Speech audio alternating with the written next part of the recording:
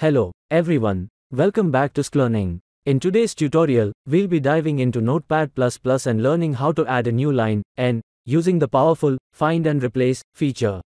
Whether you are a beginner or an experienced user, this tip will come in handy for text editing and coding tasks. Before we get started, make sure to hit that subscribe button so you don't miss out on more helpful tutorials. Let's jump right in. Let's start by opening Notepad++ and taking a look at an example text. Have you ever found yourself with a text document in Notepad++ where you needed to replace a specific character with a new line?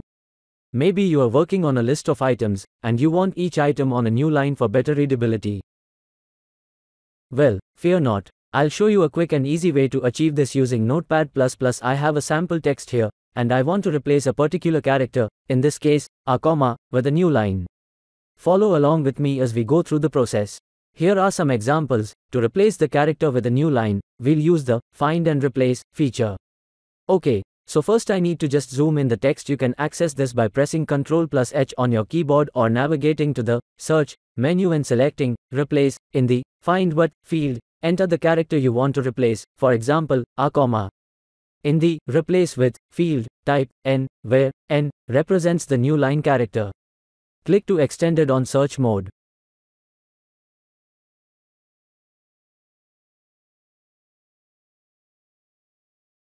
Now, it's time to replace the characters.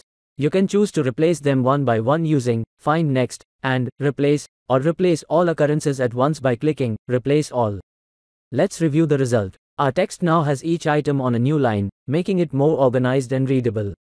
This is a handy trick that can save you time and effort when dealing with large text documents. And there you have it.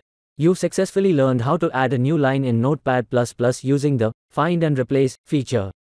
I hope you found this tutorial helpful.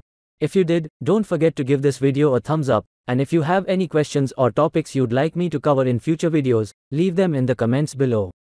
Thanks for watching, and I'll see you in the next tutorial.